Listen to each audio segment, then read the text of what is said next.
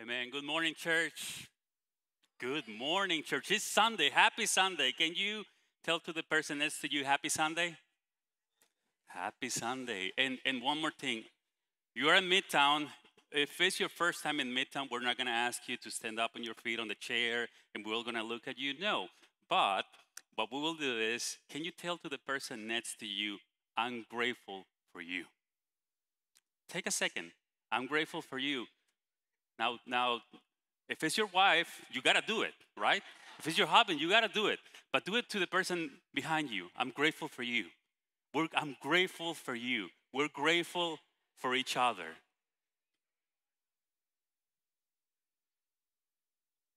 Great job. Happy Thanksgiving, everyone. We hope you had a happy Thanksgiving and that you enjoy with the family, you enjoy with friends, that you enjoy with the ones that surround you. Um, and it's a wonderful opportunity in this week to remember the things that matters, right?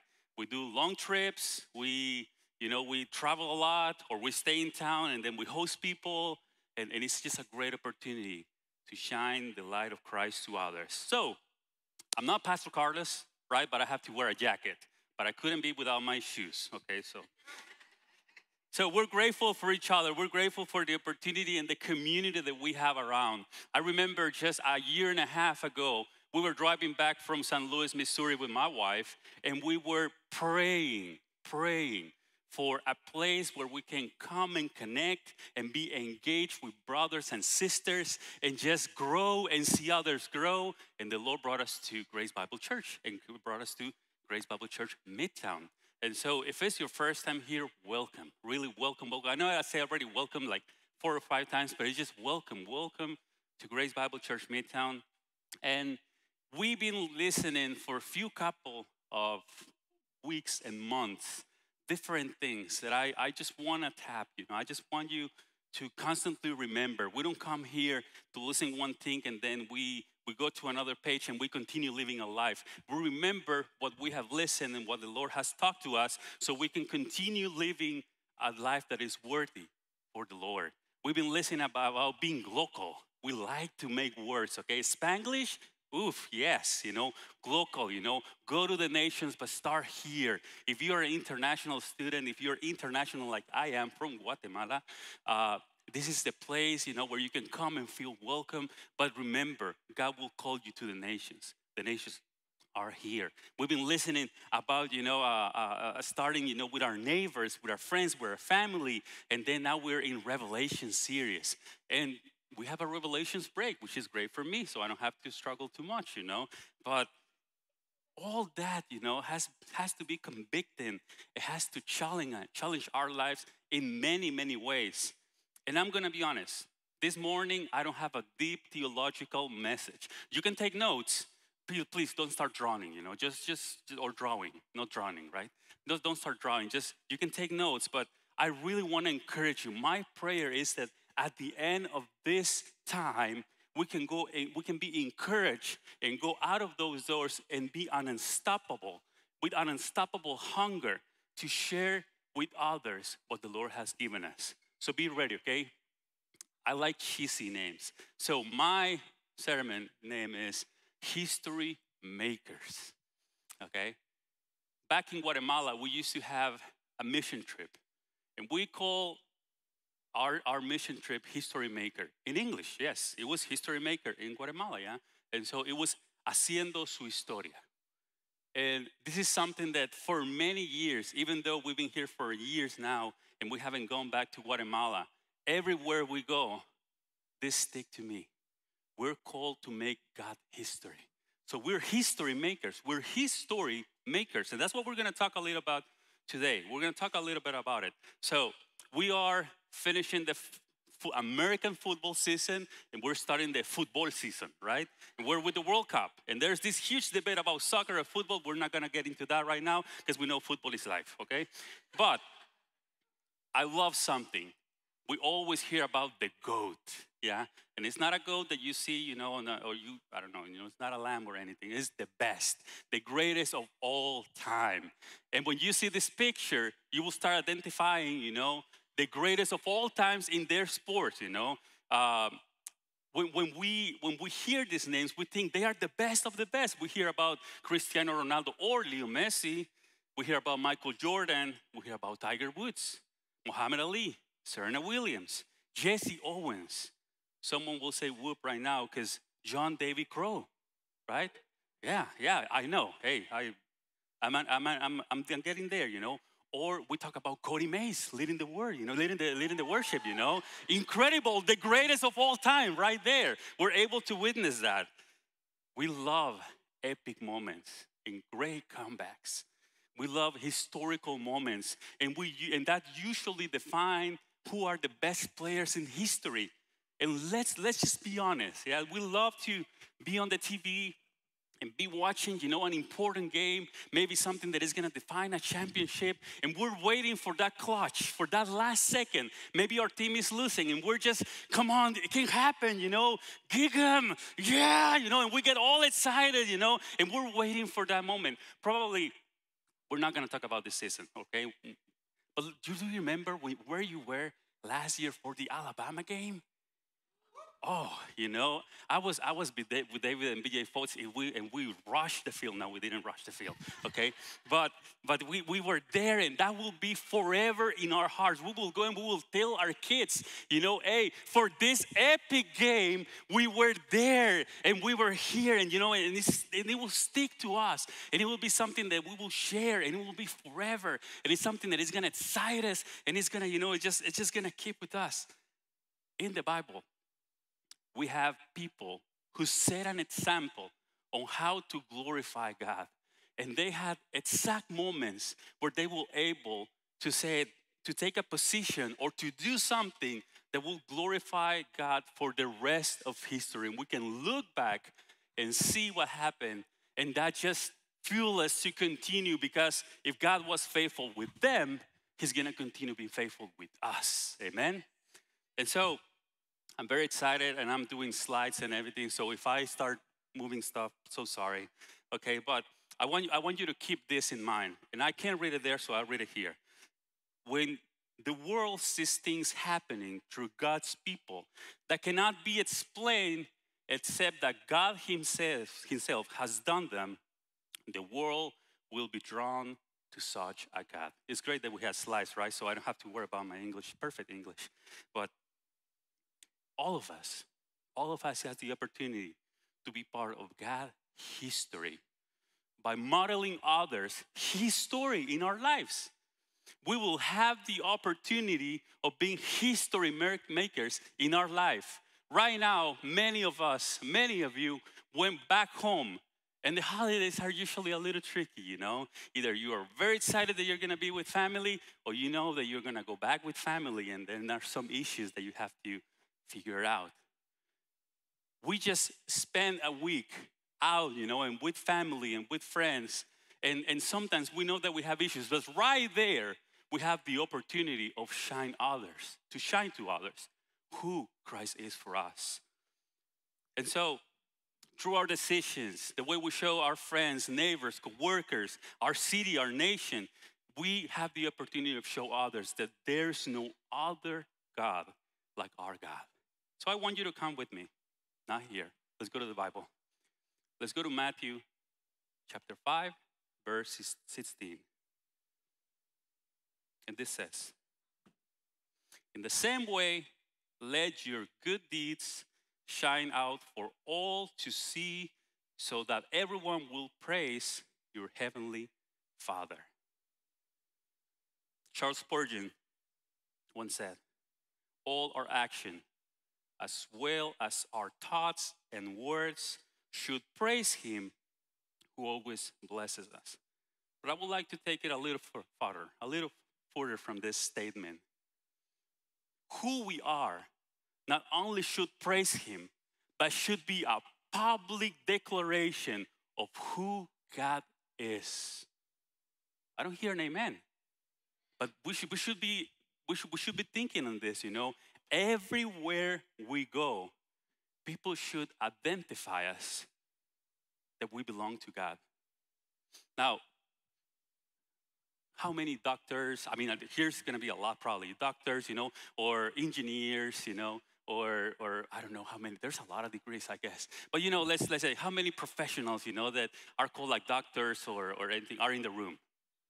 So wherever you go, people will name you like Dr. Robert, or Dr. Fox, and so people identify you right like that. I'm so excited for my wife to get a PhD. It's not in medicine, but it's a PhD, so people will call her Doctora Nereida, you know. And so I'm gonna be like, yeah, And it's like, what can you heal, And I'm like, well, that's a different story. But I mean, a title usually identify us, It's like we go anywhere, and it's like, oh, he's a deacon, of Grace Bible Church. Oh, he's the worship leader, of Grace Bible Church, or he is this and this. And usually our title is a reputation. But we have the opportunity in this time that wherever we go, if the people sees us, they will say, oh, because the way he is, the way he acts, the way he moves, he belongs to God. Who is his God? And I wanna dig a little bit on this. And I practice this, so I don't think it's gonna work. Okay, so let's go to the life of Shadrach, Meshach, and Abednego. If I didn't say it well, I said it well. Thank you so much. Thumbs up. Excellent. Excellent. Thank you. Thank you. O Shadrach, Meshach, y Abednego, right? But for the purpose of this sermon, we're gonna call them the three amigos. Okay? I didn't practice Nabucodonosor, so Nebuchadnezzar, something. Okay. Okay. The king makes a statement. Okay? The king makes a statement, and it's about a statue of gold, and he sends a message. And the message is basically everyone has to bow down and worship the statue. This is a time where these people were taken from their land. You know the story, and if you don't know it, don't worry, we're gonna read a lot. They are taken from their land, and they are taken to a foreign country, and now they're in a place where they have influence. But the king makes a very controversial, he makes a statue, and then everyone has to worship this statue. Let's go to Daniel chapter 3, verse 4. I put some names of people that, for me, are history makers, and so you can read it there. But let's dig in the story, because time is money. Well, not money, Verse 4. Then a herald shouted out, people of all races and nations and languages, listen to the king's command. When you hear the sound of the horn, flute, cedar, lyre, harp, pipes, and other musical instruments, bow to the ground to worship the king, the gold statue. Anyone who refuses to obey would immediately be thrown into a blazing furnace. Now, I don't know how many of you have been ever threatened, or how many of you have ever been conditioned to something. But this is not a pretty one, right? Let's think, that we're here right now, and often the world, the politics, try to influence God's people to do something that is completely against what we have been called. And many times we have to be radical in our actions, in our words, because the world will not stop trying to make us bow down before someone else than God. And this was a time where, believe me, I don't think God's people was gonna have peace with this law. It's something that it was challenging the culture. It was challenging, the way that these people live. It was challenging the way, these people come together. It was challenging the beliefs. And there's gonna be a time in our lives where we're just gonna be challenged, And don't think that it's something as big as this. Sometimes it's little things that can, if we make them negotiable, are just gonna affect the eternity of our family. Are just gonna change the way our family walks with the Lord. The culture will proclaim something that will be against what we're called to be as Christians. And let's just think about it. The world is just recovering from COVID-19. Some places are still completely destroyed, as our Guatemala. It's just a mess, not able to even get together like this. And the churches are struggling to survive because we weren't able to get together and to be with the saints. And the church had to adapt. It's great when you have great internet connection, not in Grace Bible Church Midtown, by the way, but it's great when you have, internet connection and you can zoom in or you can, Facebook Live, and then the church adapt and the message never stop. Never. Even more, there were more people sharing the gospel than ever before, which is something to praise the Lord. We need the church. We need to come together. But it was incredible how in social media and just everywhere the church exploded, and it was just a blessing to see others sharing the word. But we cannot go back to be comfortable because the world is constantly drifting away from God. So something very difficult come. If you come with me to Daniel chapter 3, verse 11, this decree also states that those who refuse to obey must be thrown into a blazing furnace. Now, it's been cold lately, but I don't want to be thrown to a blazing furnace, no. But there are some Jews, and there's an accusation here. The word will constantly point you. You will be constantly point. You will be constantly, I'm thinking in Spanish, señalado, The word will constantly be putting the eyes on you because of the way you act, the way that what we said that we are, And so, but there are some Jews, Shadrach, Meshach, and Abednego, still good, whom you put in charge of the province of Babylon. They pay no attention to you, your majesty. They refuse to serve your gods and do not worship the gold statue that you have set up. Then Nebuchadnezzar flew into a rage in order that the three amigos be brought before him.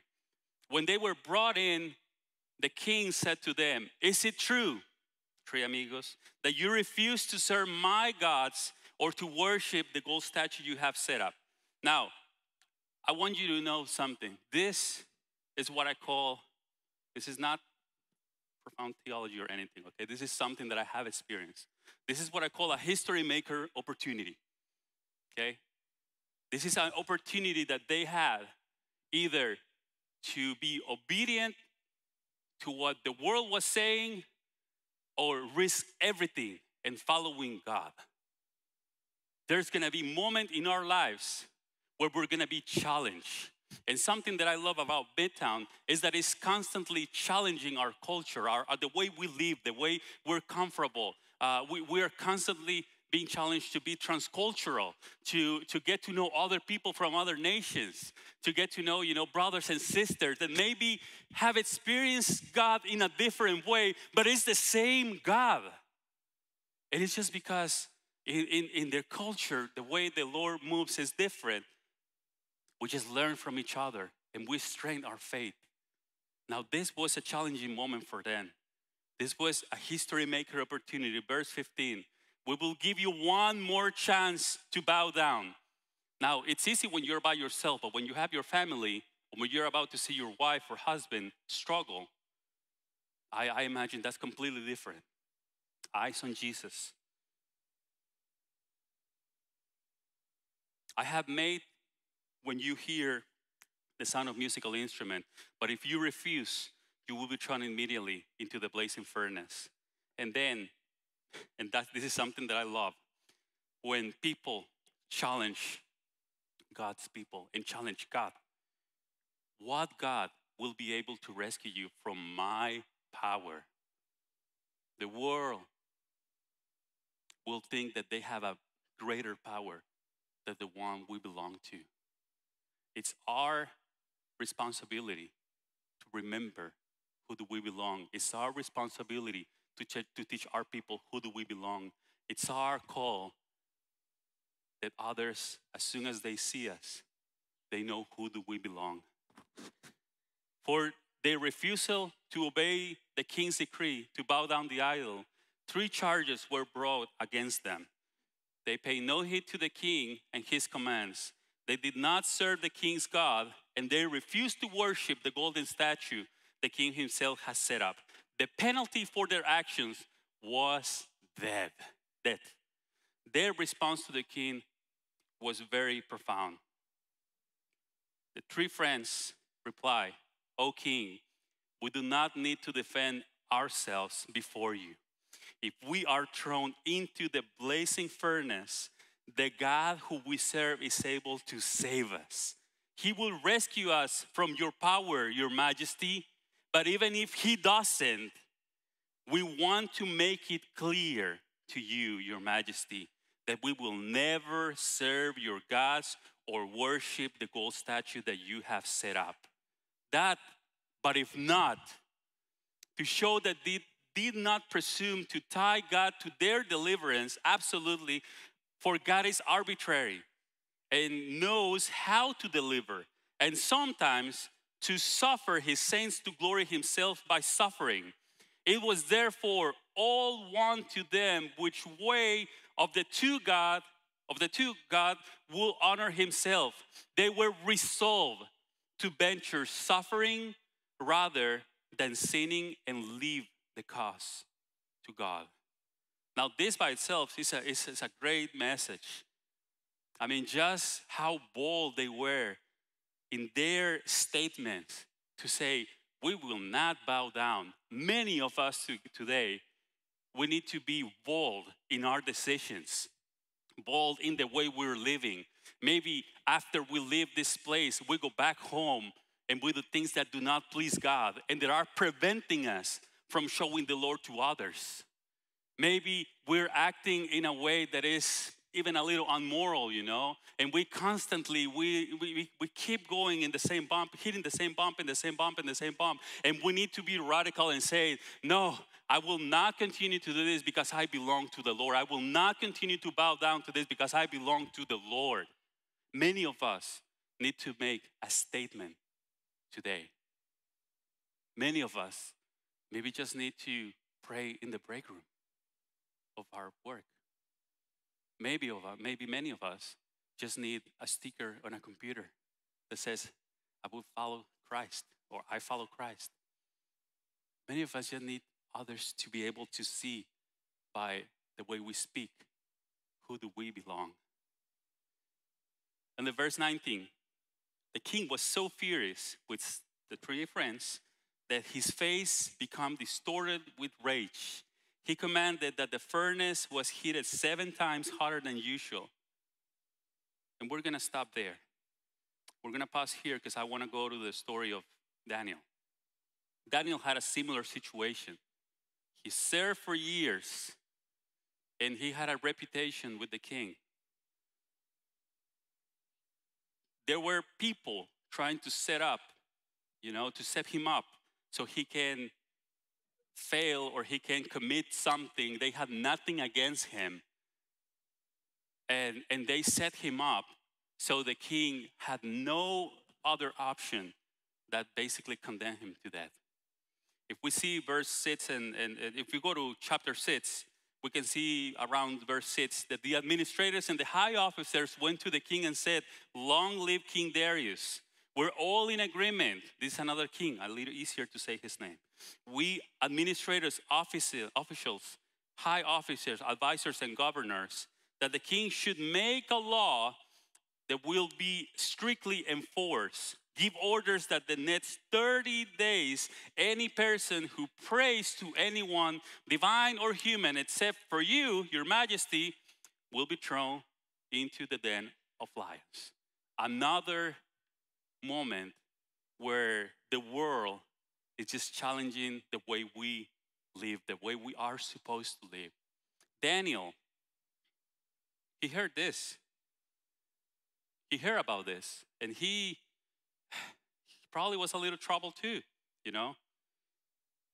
Verse 10, when Daniel learned that the law had been signed, he went home and kneeled down, but not before the idols, not before the king.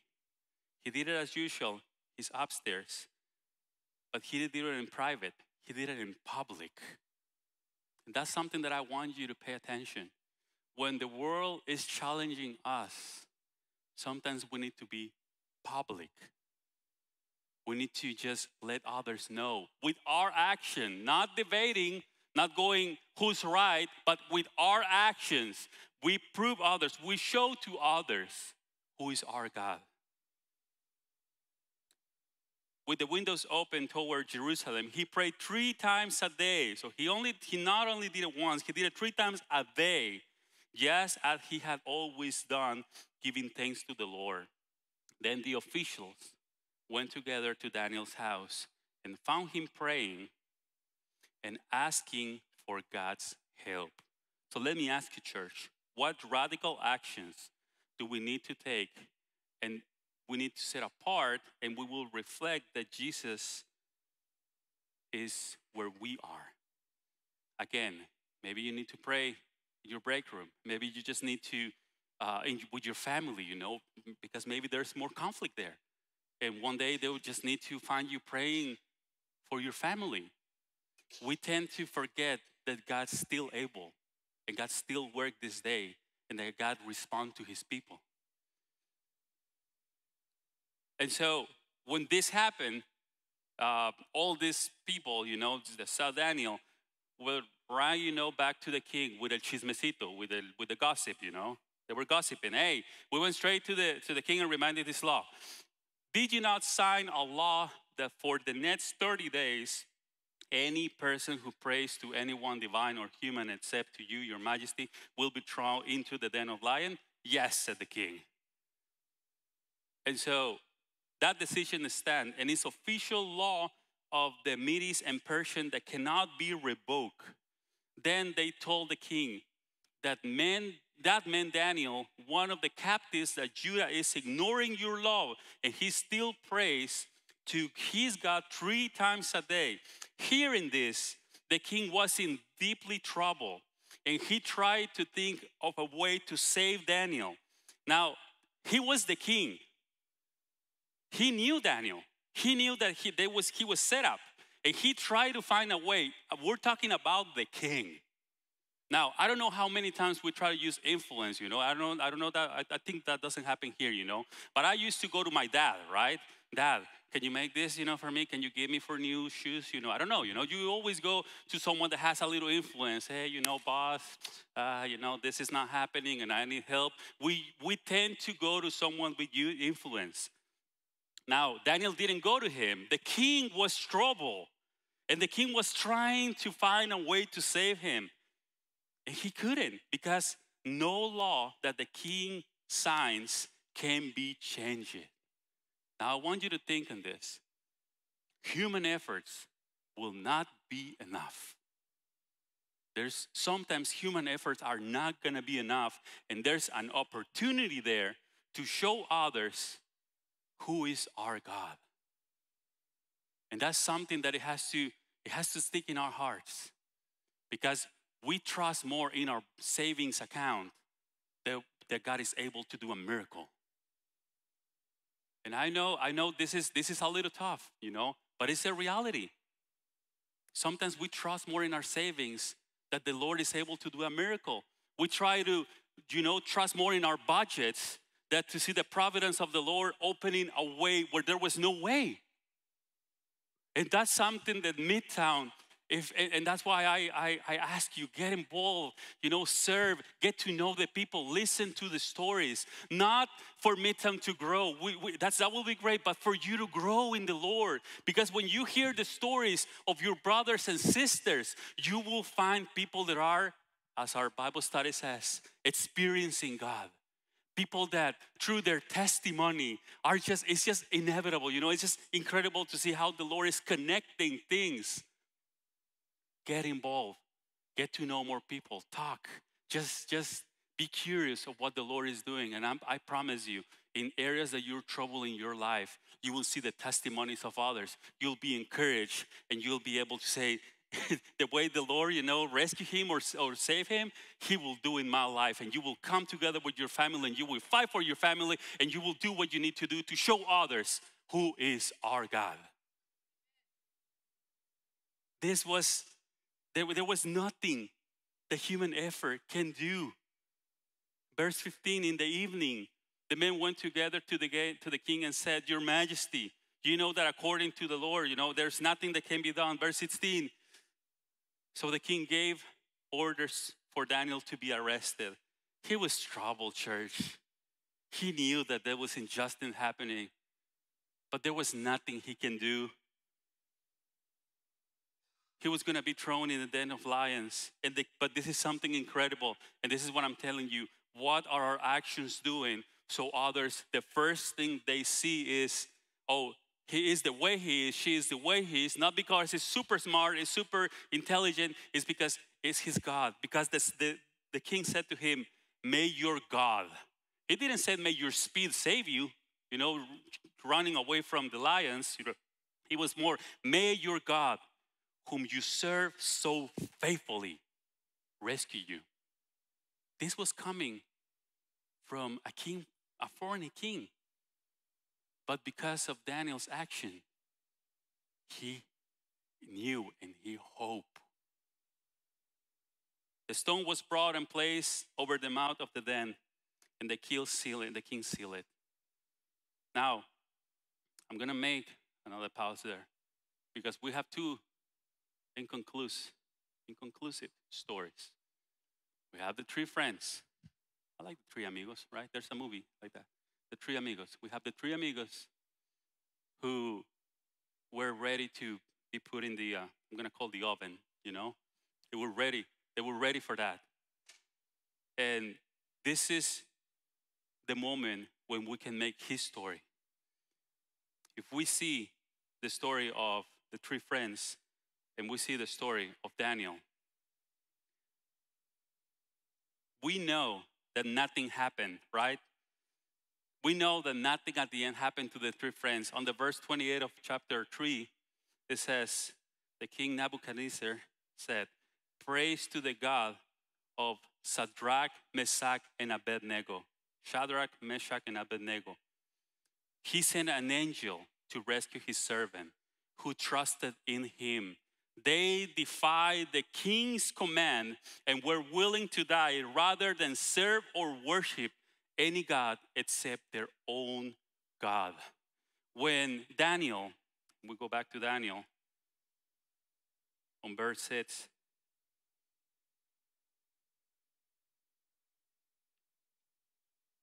We see that the huge rock was taken, and then Daniel was sitting there with the lions, probably petting them,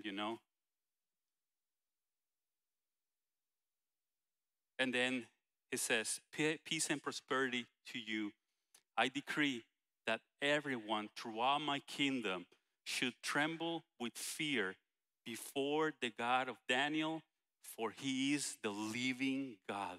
Remember how at the beginning of this message, the people decreed that everyone should bow down before the statue because of their actions, because of the actions of the three friends, the action of Daniel. A whole nation got to know who was the true and living God. Verse 26, again, I decree that everyone throughout my kingdom should tremble with fear before the God of Daniel, for who is the living God. And he will endure forever. His kingdom will never be destroyed, and his rule will never be end. He rescues and saves his people. He performed miraculous signs and wonder in the heavens and earth, and he rescued Daniel from the power of the lions. With the three amigos, with the three friends, it was similar, and I just lost it.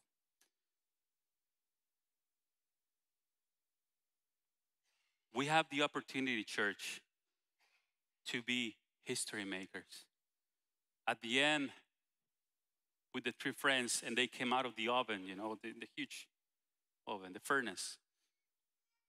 When the king saw that there was another person, he decreed also, he sent a message to everyone that there was no other God like the God of those three men. Now, church, what are we doing in our actions to represent Christ?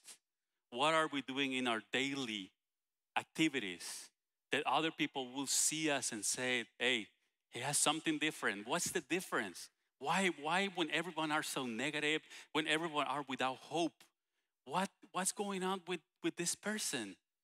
Why is there something different? Sometimes you will need to express it and you can give testimony, you can witness to others. But sometimes, some other times, people will see you and they will say, oh, he prays and he says that he goes to church. And we had the same situation, but he responds differently. Why? And I want to give you two takeaways this morning. Let people look at you and say, the God that he worships is the true God. This is something that is challenging church, because that means that we're not only the church on Sundays. This means that we are the church every day, in every moment, in everything that we do. When people connect with you, they will see that there's something different, and they will want to talk to you. And sometimes you might be like, not today. I mean, yeah, the Aggies won yesterday, but the season was terrible. I mean, whatever, But every day, if we have the hunger to connect with others, to show others who our God is, believe me, you will make a difference, because you are giving a testimony to others of who God is. And the other thing is, what is something that only God can do in our lives, in our church, that human effort can do? I'm telling you this because when we see the life of these men, we see the challenge and we see everything that they face. And the victory is amazing, right? But because of the disposition they have in their life to put themselves in a position when they will probably lose everything, they not only conquer in the situation, but nation saw who God was, who was the true God. So maybe this morning you are struggling with something. Maybe this morning you are struggling with a step that you need to take. It can be serving here. It can be a sickness. It can be an illness. It can be maybe something that is completely lost in your life. Maybe something in your family. In what areas do we need others to see the God that we have? Are we representing Christ in everything that we do? 2 Corinthians 5:20 says, so we are Christ's ambassadors. God is making his appeal through us. Through whom? Us. We speak for Christ when we plead, come back to God. Church, we have the opportunity this morning to bring others back to Christ. And we are called to make his story. We're called to be his story makers, so others will see his story in us and will follow him. I want to pray for you in something. I want to ask you just, this is a personal prayer. And it's something that the Lord has been challenging, especially when we get to be in staff. It's easy to think, that it's because you are in church, in staff, or you are serving as a lay leader capacity, that because you are in a position, you have to be more holier or more close to God. But this is a prayer that I have. Lord, I have been focusing on building myself a name, a reputation, even a reputation for being a good Christian.